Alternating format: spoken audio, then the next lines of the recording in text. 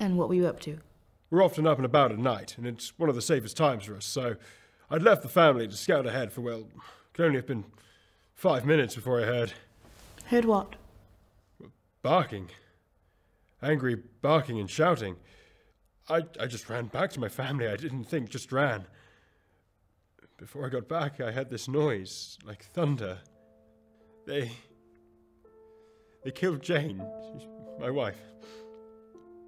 There were these monsters carrying metal weapons, and they had these dogs that seemed so angry. I got on my kids and we ran, not looking back, and there was a searing pain in my leg. I thought I was done for. I could see the fear in my boy's eyes, and I couldn't let him down. I just pushed through the pain, knowing I had to save my kids. I owed it to Jane to do that. And how has life been since then?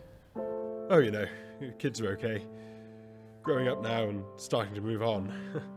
Me, well, whatever they put in my leg, it's changed me. I can barely walk, and no one wants to know about it.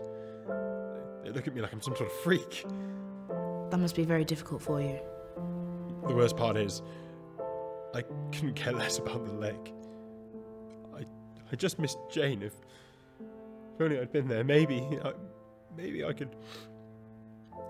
Look, I'm sorry, I don't think I can do this.